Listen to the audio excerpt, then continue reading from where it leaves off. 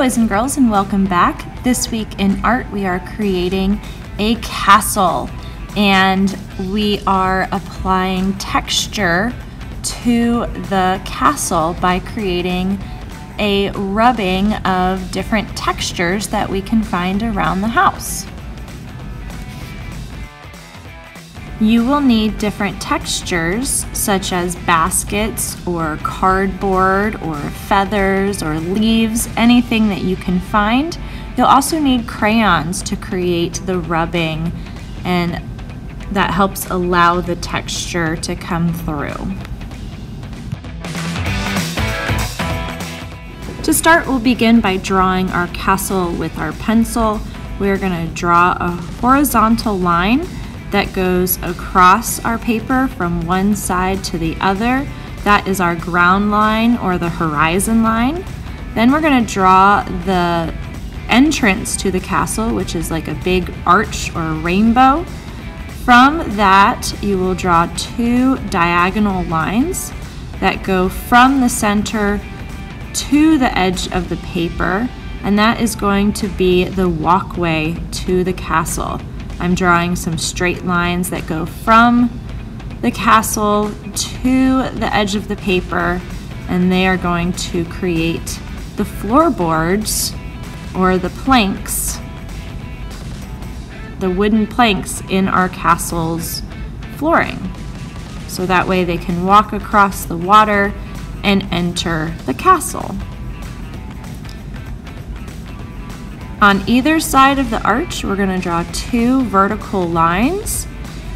And now we're going to draw some lines that mimic that shape that you see on all the castles. It's a horizontal line, and then a line that is vertical that goes straight up and down, a line that goes across, back up, and over. Then we're going to draw the towers for our castle. So we're drawing some long vertical lines, and then we're going to close them together with an arch that comes across. And then at the top of the tower we have a triangle.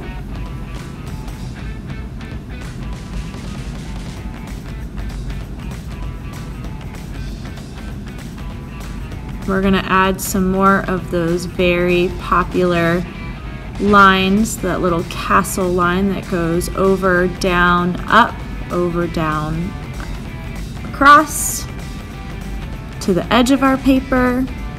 And then we're going to add some more towers in the back behind that little castle pattern that we've created. So two vertical lines that go up.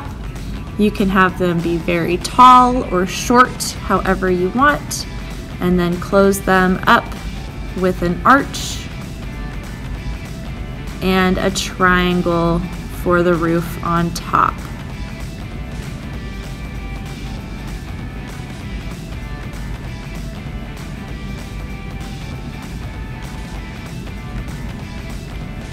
I'm going to add some windows.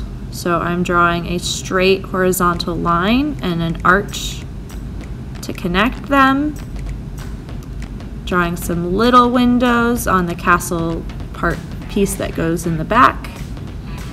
And some bigger windows that go in the front of the towers.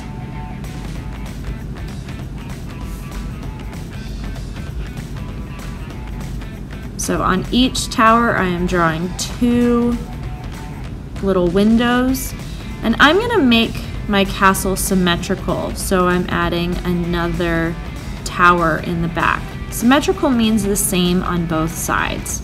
So on one side I have 3 towers, and on the other side I have 3 towers.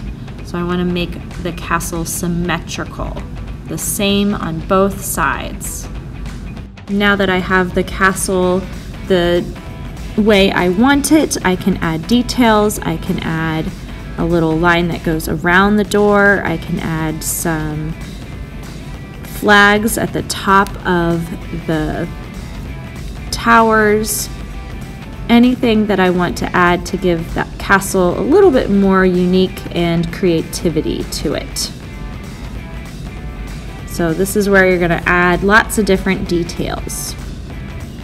Once you have all your details the way that you want it, the castle looks just like you want it, you can go in with your black marker and trace around all your pencil lines and make sure that you erase your pencil lines when you're done. I'm filling in all the different windows and the inside of the door with the black marker. Now, if you're in school, I will be giving you these texture plates. But if you're not in school, if you are at home, you can find different textures with lids and with the side of baskets. Those have some excellent textures to them.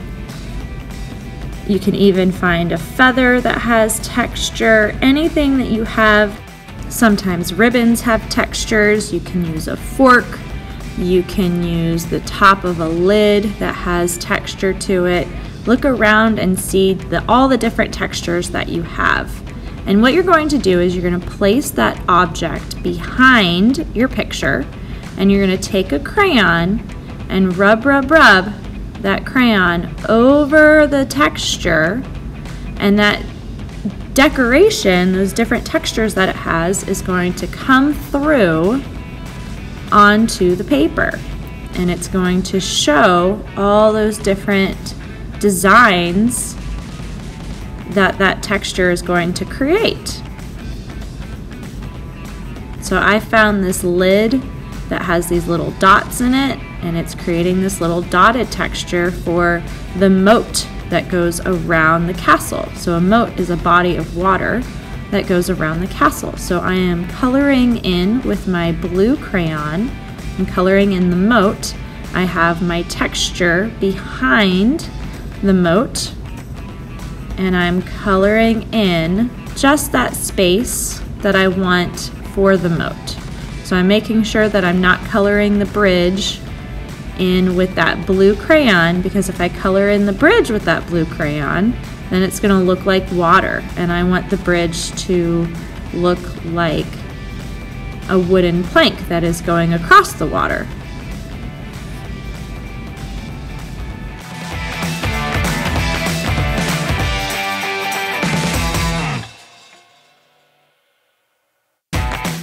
I'm going to do that with each of my different textures. I'm going to place the object behind each section so that I have lots of different textures behind each area. And I'm just using that texture to make sure that each section has lots of different details and lots of different textures in it. So I'm placing it behind while I color on top of it and press down hard. And there we have it, boys and girls. We have created a castle with lots of different types of textures. I use these different baskets to create the different textures. I cannot wait to see all the different items you find to create your textures. Thank you so much, and we'll see you next time.